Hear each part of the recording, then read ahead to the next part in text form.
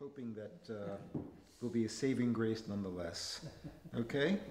So what I thought I would do is I would give you a little basic summary about the characters. You have Jasper as an accountant who is full of interesting ideas about how to kind of further artistic and other kinds of things. Gary, who's an accountant friend of his, who gets involved with Jasper in theatrical excursions. Jennifer, Miranda, and the book opens with the setting on Central Park West, where Jennifer, Miranda, and Gary are trying to coexist in a kind of Nirvana-like way, which of course runs into trouble quickly. So this, however, there's a new character who's introduced into the story, aside from Gary's father, who's a lawyer, and Gary's mother, and the other stuff, and Genevieve, who was involved in the first book. And the new character is someone I'll introduce, and I'll read these two chapters, which introduces her, and which will give you a flavor of what the book is about and how it's written. And I will say also about the writing, it's, you know, it's kind of I like to call these riffs. There are riffs, there are elements of stand-up, there are puns, there are all kinds of crazy things, and the language itself. And the language is what always attracted me to P.G. Wodehouse. He's a really clever user of the actual language. So hopefully I'll be able to entice you with my peculiar new or novel kind of approach to these goofy scenarios. And with that, I'll begin.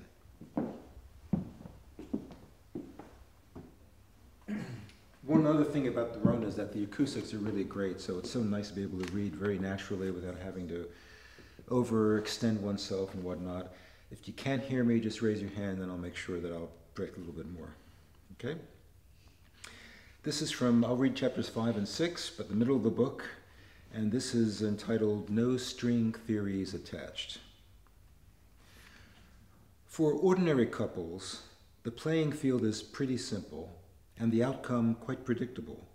You are either on or off, and 50% of the time you'd be off for good. The other 50% you'd be on with a lot of downtime off. But for Jennifer, Miranda, and me, there were shifting alliances in constant flux. 3 sets of couples embedded in a trinity, holy or unholy, depending on your open-mindedness. It turned out that Jennifer's re-entry into the Eden she vacated for the faux musketeer Gerhard and his theatrical faux pas de deux was harder for Miranda than me. And this relates to a chapter where Jennifer took a bit of a sabbatical from Shangri-La. That line about the woman scorned, which my mother assured me Shakespeare had nothing to do with, and I tended to trust her on these kinds of things, was right on target. Except whoever wrote it missed the bit about the fury being a hell of a lot worse for the woman scorned by another woman. Whenever I came to Jennifer's defense, Miranda accused me of being an arbitrageur, whatever that was, but it had a mercenary ring, and she knew it. And when I tried to explain to Jennifer that Miranda's position could be understood, I got the commie sympathizer sobriquet, which Jennifer knew was unfair, because Miranda was more Bakunin than Marx, not that I could tease out the finer points. So I was the middleman, in bed and out. Luckily, my unlikely show of force on the off-Broadway stage had earned me some esteem, so that eventually I brought the warring quarks together long enough to lay their charges on the table. I don't care about your thing with that thing who directed you, protested Miranda, but how could you waste your talent on such absolute tripe? I myself had given lots more weight to the thing rather than the tripe part of the equation, but I let it slide. Jennifer blushed but tried to explain herself. Look, I wanted to prove something. I wanted to see if I still had it, and getting the part with so much competition was... And here she kind of drifted off and looked a little funny. And did you get the part on dramatic talent alone, Jen? Asked Miranda in a kind of still, small voice. Jennifer's blushes turned to tears despite her best efforts, and Miranda relented at the sight, and the girls finally kissed and made up and are now kissing again just like old times, only better. And with Shangri-La going full steam ahead on an even keel, I can breathe sighs that are equal parts relief and joy. But I had my worries, especially about girls with personalities like Miranda and Jennifer, personalities I tended to associate with cheetahs and tigers who could have their way with almost anything they put their minds, hearts, and bodies to. I didn't mind being mincemeat, but when I thought of all the other bodies floating on the island of Manhattan and Burroughs, the possibilities for trouble in paradise were too much to bear, and too many to count. So I counted my blessings instead. Jennifer, Miranda, me? "You're a blessing in disguise," said Jasper as we slummed it at a bar in Queens, close to his matrimonial nest. I needed a bit of encouragement because with Cannon to the right and Cannon to the left, I had begun to doubt my own ability to hold the fort. "Your weakness is your strength, Gary. Believe me, life with Amelia would be a lot easier if I were as boring as you." I hadn't expected this kind of slap on the back. Boring is the glue that keeps those two feisty birds spinning around. Boring is good, Gary, at least for this phase. But the strategy has to shift. Don't worry, you've got a few months grace period. And then what? By the way, am I really that boring? Do you want an honest answer? No. Good. Jasper, in addition to his experience as poet, entrepreneur, impresario, PR man, aspiring anarchist, and a veteran of marriage with 2 divorces under his belt, was now testing the waters for his newest venture in online relationship counseling. Honesty. The upshot was that he was keen to dole out the honest advice in bucketfuls, or should I say buckets full? Never mind. Let me give you some advice. Be yourself. To tell you the absolutely unvarnished, uncoded, simple truth, Gary, you're your own worst enemy. But I thought you said I was a blessing, I replied.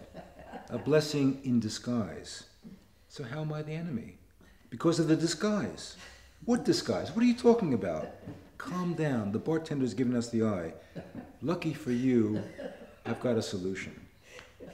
You know a little about Plato, don't you? Not the cave again. What cave? Forget it. What about Plato? The key to every successful relationship is to have something on the side. I thought that's how they fell apart. You've got a one-track mind, Gary. I'm talking about something different. I'm talking about something on the outside of the inside of your relationship with the girls. Something that will make you feel better about yourself and this is the beauty of it, that will make you look a whole lot more interesting to them.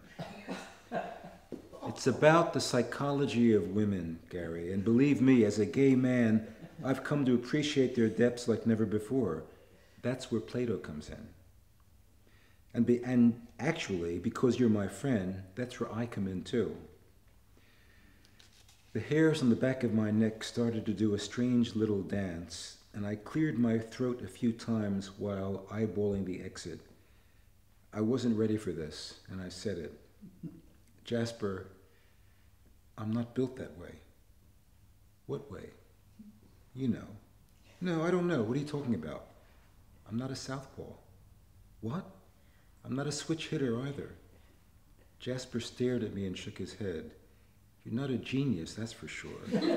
What I'm talking about, Gary, is the platonic relationship and how, with my help, you'll take that damned Atlantis of yours to another orbit. Whew.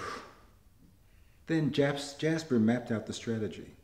I have to give the guy credit. He was never at a loss for crazy ideas. But at least this crazy idea wasn't fraught like virtually all of his other crazy ideas. Complicated, perhaps. Fraught, no. At least I didn't think so. At the worst, I'd be out a few bucks on reading materials and a few hours of my time meeting my new platonic friend. So why not give it a try? That's the spirit, Gary, exclaimed Jasper. It's a risk-free trial with a double your money back guarantee, and you don't have to spend a cent. All I want in return, when you've raked in the chips, is a little quote from my website. Have we got a deal?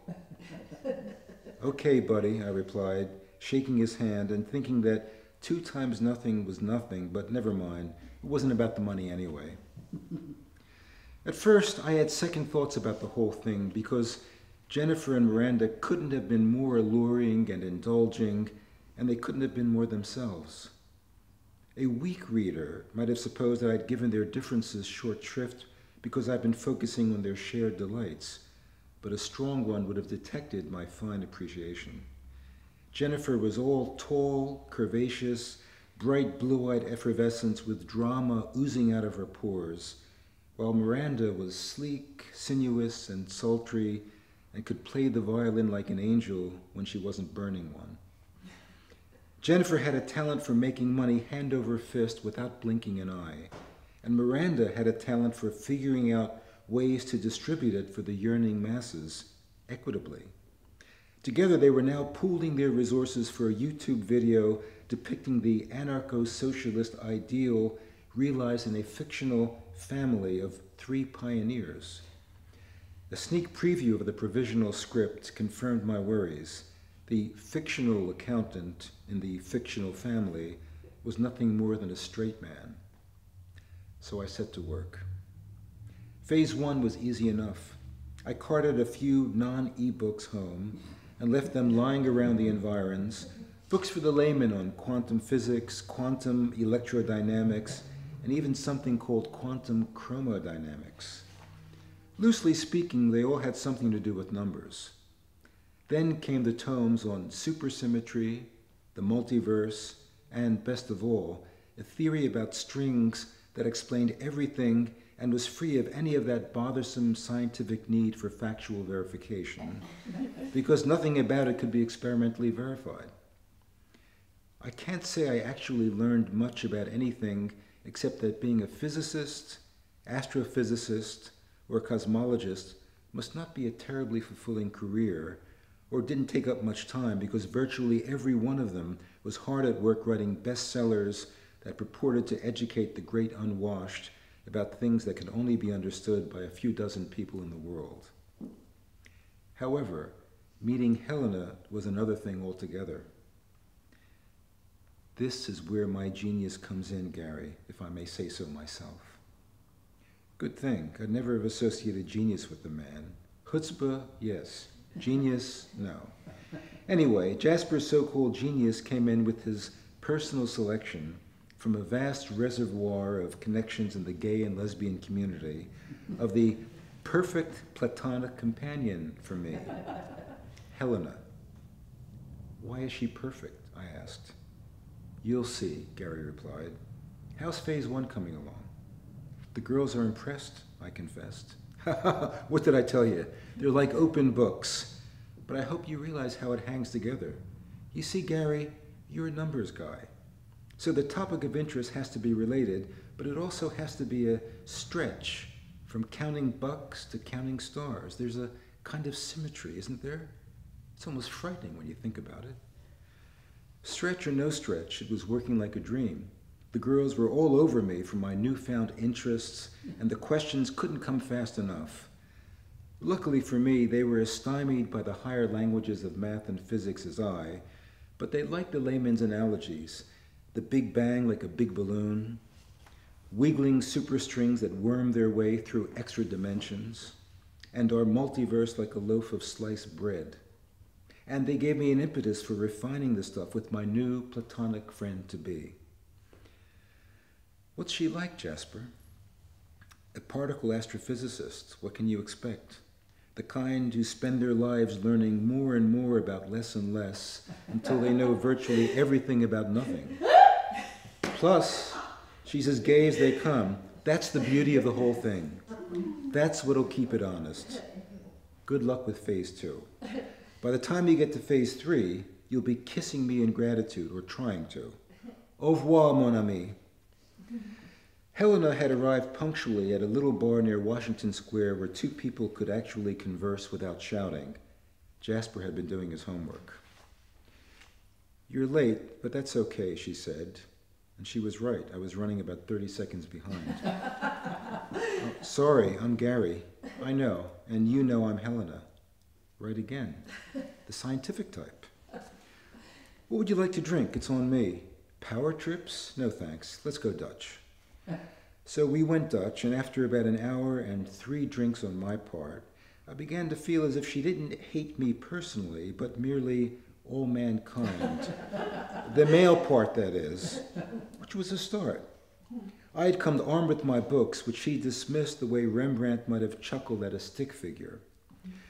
Do you know what the M stands for in M theory? Mother?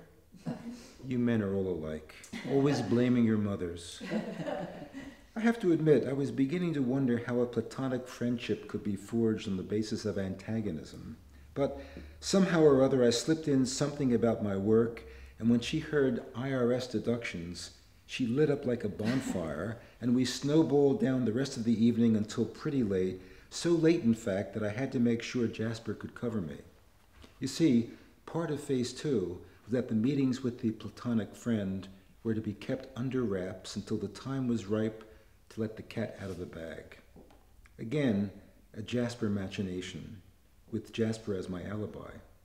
Once the PF, or PR if you prefer, was in full swing, then I'd let the girls in on it. And that's where the psychological part would come in. According to Jasper, there would be retrospective jealousy. No risk jealousy that enhances your stature. You see, Gary, you've got to keep a woman, and in your case 2 of them, on their toes. Let them become complacent and you're lost, or you've lost them if you get my drift.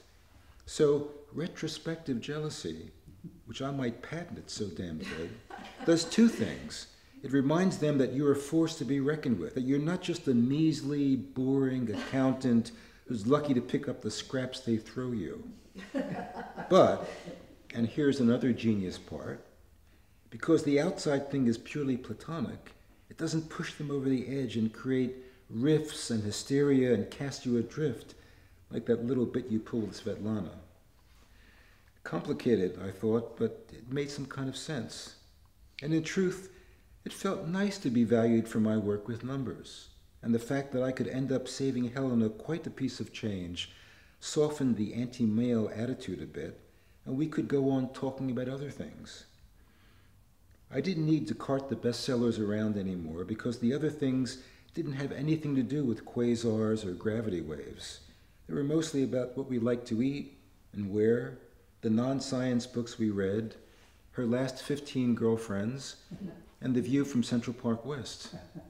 And I could tell her about Jennifer's quirks, the ones that drove me nuts but which I could never tell Miranda about, and vice versa, for the sake of preserving the good ship Shangri-La. Helena, particle astrophysicist or astroparticle physicist or not, understood. And then I understood what this whole platonic thing was really all about. I guess you could say we were becoming pretty good chums. She was a treasure trove of information on tips about the other half, as I was, I think, for mine, for her, never mind, you know what I mean.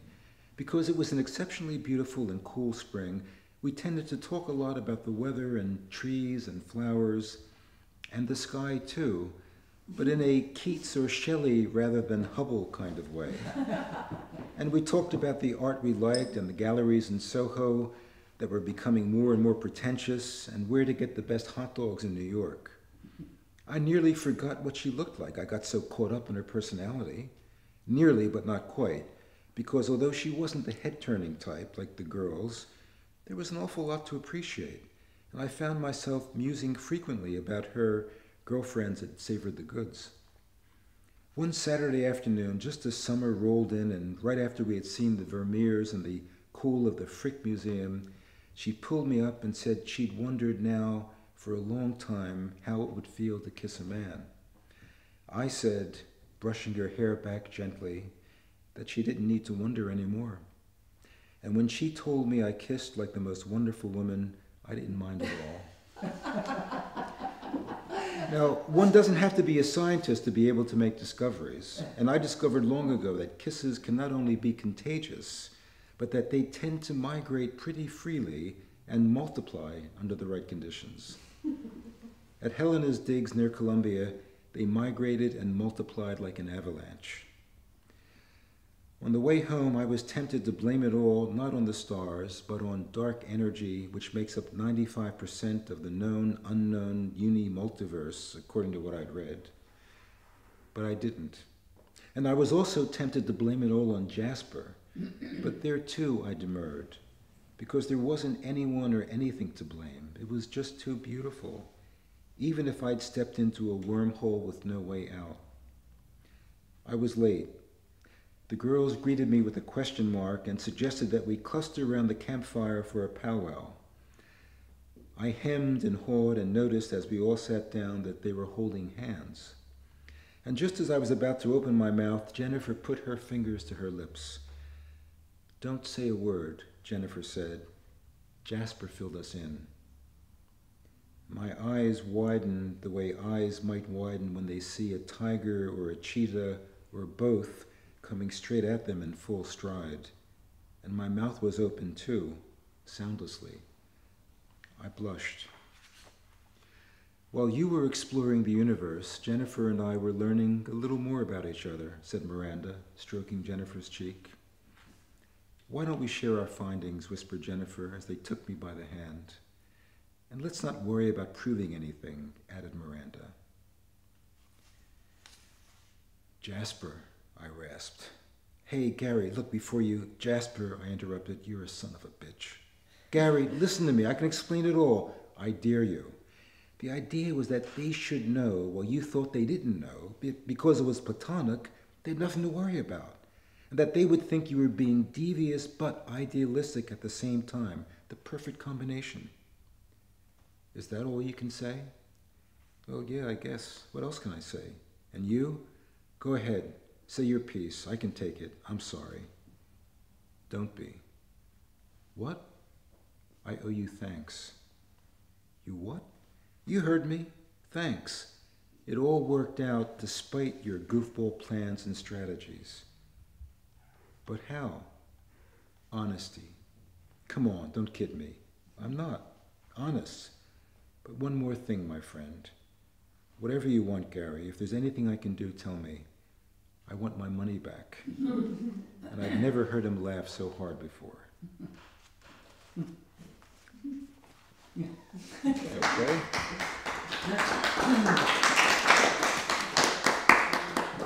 And I'll read now from the next chapter. Any questions, any comments, anything? Whatever? Okay. Okay, this chapter, chapter 6, it's complicated. Now, I'll describe Bernie as Gary's boss at the accounting firm. Okay, so I'll introduce him. He also figures into the book in the previous book. This time, Bernie only had to look at me, and I knew he wanted a word.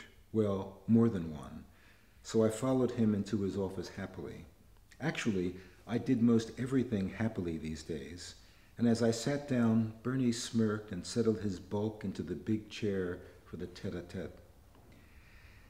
"Gary," he wheezed, possibly from his cigar habit, "wipe that goddamn grin off your face." "Oh, sorry, Bernie. But it was hard. Ever since my platonic relationship or friendship with Helena, I couldn't stop smiling." "You look like you've got stars in your eyes, for Christ's sake." Well, I felt like I had stars on my brain, at least. I'd never seen so many stars before, night or day, and all because of Plato and Jasper and this wonderful new expanding universe, thanks to Helena. Bernie continued, "You know, Gary, you've been running around the office like Patch Adams. Smiling isn't good for the workplace. We're numbers people. We need serious. One misplaced decimal point, and then we've got the IRS breathing down our clients' necks, and then our clients breathing down our necks. They don't pay us the big bucks to run a circus act. We've got to look the part, kid." "Sorry, Bernie, I hope it hasn't affected my work." "Who said anything about your work? That's not the issue. Your work's perfect. even more perfect than usual. It's all this smiling and cheer. I know you've got a good setup over there in Strawberry Fields, but sometimes too much can be too much. Then he pinched my cheek and smiled. He couldn't help himself, I guess, and said, "You're a lucky son of a gun. And that Miranda." He checked himself abruptly, however, possibly because he recalled the night we shared a Romeo y Julieta and another unnamed hand-rolled item at my place while Jennifer was experimenting with another musketeer. "Listen, kid, I wouldn't have mentioned anything if you weren't down to skin and bones." True, I had lost a few pounds, but that was only because I didn't have much appetite for anything except my platonic astroparticle physicist friend Helena. And forget about the coffee. Let's get right down to the cigars. Tomorrow night. I've still got a few from your stash, and it'll give me an excuse not to hear another damn string quartet with Gertrude. Just before we left his corner office with floor-to-ceiling glass and a view of most of the rooftops of the lower part of Manhattan, he paused. "Hey, maybe you can do me a favor and save me an argument with the wife. See if Miranda might be interested in the concert. I forget which quartet is playing. They all look and sound alike to me, but they're a big deal. At least Gertrude can't stop talking about them, whoever they are. And Miranda plays the violin, right? Yeah, like an angel, I bet. And she could talk shop with Gertrude, and Gertrude would eat it up, believe me. Give her a call and tell her Uncle Bernie has a seat for her front and center. I'd get one for Jennifer too, but the damn thing is sold out, and I hear that even the scalpers are dry." "Sure thing, Bernie, I'll give her a call. And Jennifer won't mind, don't worry. She can use a little downtime to herself. There's nothing down about that chick, Gary, you lucky goddamn devil." Then he winked, pinched the cheek again, grabbed my neck, and finally slapped me on the back, propelling me to my cubicle. And I was smiling again. Under ordinary circumstances, say in the ordinary world or universe, a guy like me might be expected to be fending off slings and arrows and bearing fardels and whatnot out of Agenbite of Inwit and such like. But because I was fortunate enough to be a denizen of Shangri-La, I could get off scot-free. Besides, as Helena explained it while we strolled on the east side of Central Park, it all boiled down to dice. "Think of it this way, darling," she urged. "Einstein was wrong about one thing. The universe is a crapshoot. Anything can happen, like you and me." And after our kiss, a kiss during which I saw stars when I closed my eyes, and while they were open too, in hers I might add, I added, "I'm beginning to believe it." It's not about belief, Gary, it's science. We were about to continue our investigations into the science of osculation when a guy in a monstrous Harley-Davidson pulled right up onto the sidewalk and revved the engine and stared at Helena. I was about to sidle in front of my platonic friend, but she brushed me back. "I'll handle this, stay put." Next thing I know, the guy took off his helmet and turned out to be a girl with several pieces of metal dangling from various appendages and a sneer on two of them, too. Whatever Helena said, it worked because the girl was heading east on 76th Street like a warlock. "Who was that?" I inquired. "Marissa." "Oh, your ex, I guess." "One of them, a few rungs down." "I see." I really didn't see, but I said it anyway while thanking my lucky stars that in a dicey universe, big changes could occur in a relatively short space of time. It wasn't long ago that Helena, advertised by Jasper as more lesbian than Sappho, couldn't look a man in the eye without spitting at him. And now, she couldn't seem to look at me without salivating. And the thing is, Miranda and Jennifer were actually encouraging when I emphasized the platonic nature of the association, which is how Jasper billed it when he spilled the beans on me. It's amazing what a word can do. Over several brandies and the Cohiba Genios I had treated Bernie to after he rescued me from a theatrical encounter with the NYPD on Jennifer's opening and closing night off Broadway, I garbled out the gist, smiling. But Bernie frowned. "Gary, listen to me. A leopard doesn't change its spots, at least not overnight. It's been several weeks, Bernie. You know what I mean. But what about the nymphs? What about them? Stop smiling, for Christ's sake. It's unnerving. Bernie, I can't help it. She makes me happy. Happy? You look like a skeleton. Is that happy? You've got it made with Miranda and Jennifer. Do you know how lucky you are? I feel like the luckiest guy in the world, Bernie. And I went on to tell him about how important she made my numbers, our numbers, I corrected, seem because of how she used them in her incredible calculations, and how I felt like part of the center of the atoms at the center of the stars with her. Bernie simply puffed away, and I went on like this until the Grand Havana kicked us out. As we waited for a cab, he put his arm around my shoulders and shook his head. Whatever you do, kid, don't do anything rash. Like what, Bernie? Like get married, okay? Which was really, really strange, because that's exactly what I had been thinking of doing. And eat something, Bernie shouted, speeding away. If I hadn't been so happy, I guess I would have felt a little crestfallen. Bernie, of all people, unlike my parents or Miranda's parents or any parents I could think of, would have wanted me to be happy. Anyway, when I got home that night, the girls were already asleep, and I just gazed through our window up at the stars, the same stars Helena used every bit of her fabulous brain power to study, happily. As I said before, Helena wasn't the head-turning type like Jennifer or Miranda, two women who could cause whiplash at 100 paces. But she had depths, deep ones. And a temper, too, as I discovered, when I made an innocent joke about something called supersymmetry, which she took the wrong way because her left eye was a bit higher than her right. And, well, I thought it was funny at the time, but she decided that hurling pasta at my head was the more appropriate response. I wasn't hungry anyway. It took me all night to convince her that I meant what I was trying to say as a compliment, and in the end, it was worth it. That's when she brought up that bit about binary stars. Two stars bound together, Gary, forever, circling each other and held by an inconceivably powerful force. Like our kisses, I sighed. Almost as strong, she replied. We made the decision on the spot, and to celebrate, she decided to put on a little makeup, something in her former life she told me she absolutely despised, but now... And she put some on me, too, which had a certain effect, and it would have been the most perfect night if her buzzer hadn't gone off 1,000,000 times, and she eventually had to answer it and to let another of her exes in to collect her stuff. This one was brawnier than the motorcyclist, and she overstayed her welcome by about 2 hours. 2 hours during which she cried, threatened, stormed, and sneered at Helena, but didn't deign to nod or glance at me. When she finally slammed the door on her way out with her 2 CDs, it took a while for the bliss to build up again, but Helena and I managed. And afterwards, just as I was about to leave to avoid a curfew violation at Shangri-La, she put her arms around me at the door. Do you know what we're made of, darling?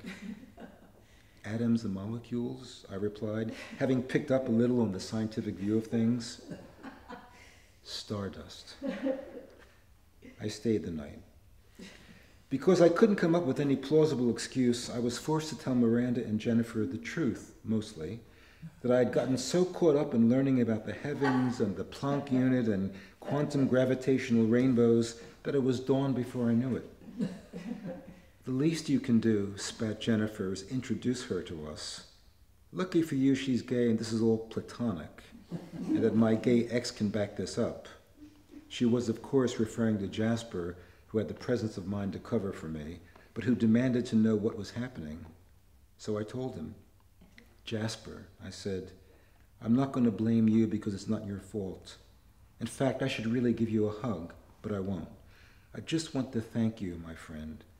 I've been hit by the most wonderful thunderbolt in the world. I'm sure Geneviève has a French way of saying it, but there it is. Gary, are you sure?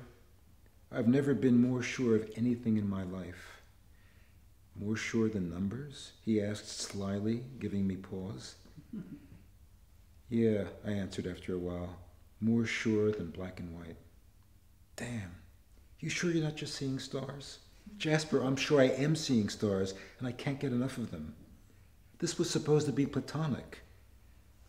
It is. That's exactly what it is. I've been one of those guys in Plato's cave who's finally seen the light, and all thanks to you.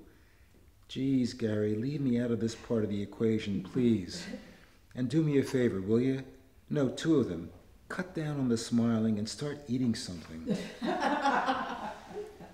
The only snag now was whether to break the news to the girls before or after we got married. Here's where Bernie threw his considerable weight around when I broke the news to him. Get over here, he commanded. Sit down and listen to me, and goddammit, wipe that silly smile off your face. I did my best. Now look, Gary, I can tell you a little about marriage. Which was true. He was on his fourth. It's not something you enter lightly. I was wondering how he entered his 4 marriages, but I didn't articulate it aloud. It's a commitment, kid. There are certain things you should be sure about. I'm sure, Bernie, believe me. But are you sure of her? He replied. As sure as anything in the universe, or multiverse. What the hell are you talking about? What's a multiverse? It's complicated, Bernie. Marriage shouldn't be a crapshoot, kid. But everything is, Bernie, except, I added, Helena and I aren't throwing dice. We're going binary, that's all. Like 2 pulsars. You lose any more weight, you won't have a pulse to speak of. By the way, Gertrude's a different woman these days, smiling almost as bad as you. That's what music can do, I guess. She can't wait for the next quartet, and she can't get over Miranda. I owe her big time for taking the heat off me.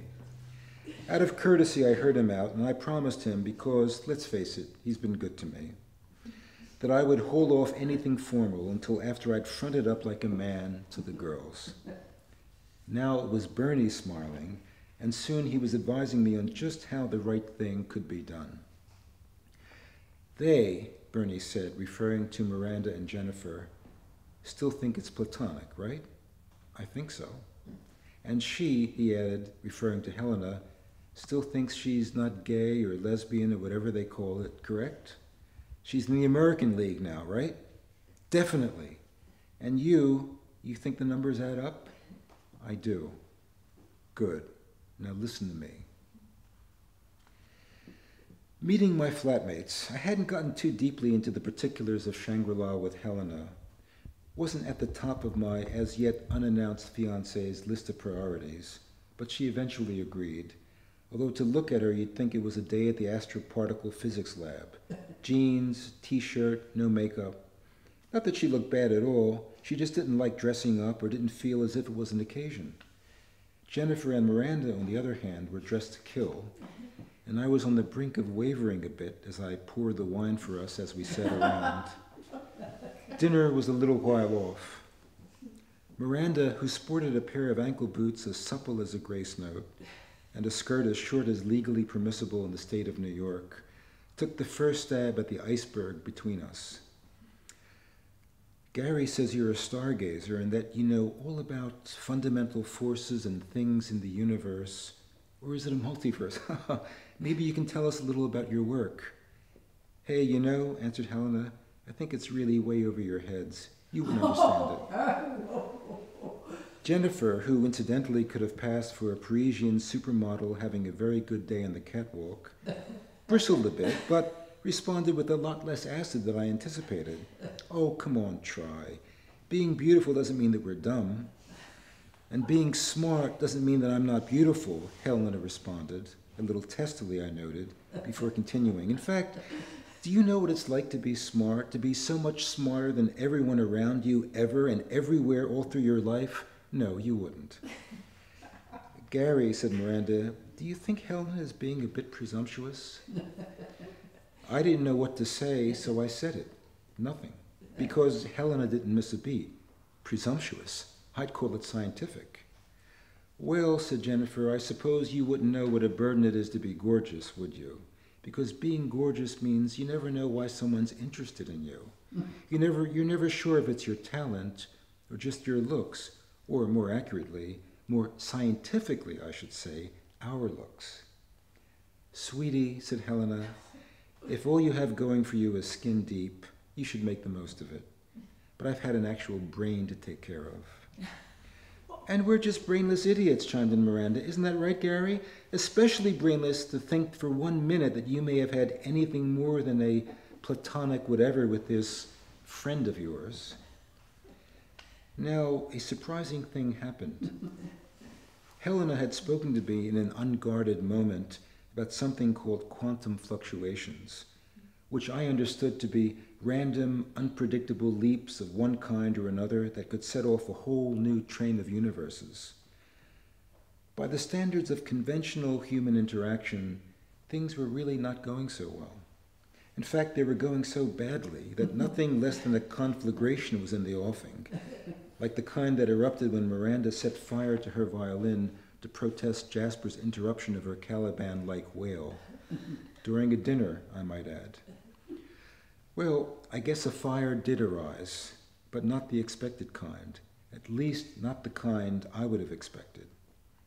Helena rose and very gingerly placed her wine glass on the table and walked over to the other side of our lounge where Jennifer and Miranda were showing off their legs to great advantage. It was touch and go. Helena, I noticed, despite the casual garb meant to emphasize sang-froid, had been uncommonly restless all evening. She looked at Miranda, and then at Jennifer, and then back at Miranda again, kind of like a photon that couldn't quite decide if it was a wave or a particle. She didn't pounce at the speed of light because that would have been scientifically impossible. It just seemed that way. And Jennifer just as speedily kissed her back with an energy that was downright binary until she flung her over to Miranda's orb so she could kiss me in turn. And then it was back and forth until the free-for-all went on for all night long. We had the untouched dinner for breakfast, and I polished off what would have been the leftovers with an appetite that had suddenly reappeared. As we sipped our coffees, Jennifer casually asked about the wedding. I dropped my cup, fortunately empty. We're not so dumb after all, she said. Are we, Miranda? What do you think, Helena? Asked Miranda. I think, said Helena, a bit sheepish and choosing her words carefully, that binary systems aren't the only viable ones. In fact, there's a 4-star system right in the handle of the Big Dipper, and if it's clear tonight, I hope we can all take a look together. Bernie, I croaked early Monday morning, the wedding's off. You don't say, he said, nonplussed. Yes, I mean, the girls knew all along about me and Helena. No kidding. Do you think they were dumb? No, of course not. But I thought they thought it was platonic. Guess what, kid? Platonic is never platonic. Everybody knows that. But why did they let it ride? 2 reasons. 1, because they could see you were hopeless. Everybody could see you were hopeless. 2, because they thought enough of you to want to do the right thing. Don't make me get sentimental. Get out of here. But before you go, let me ask you something. Did that fruitcake have anything to do with this? Who? Cut it out. You know who.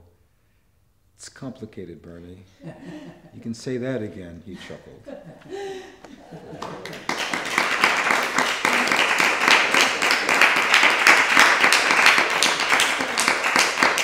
All right.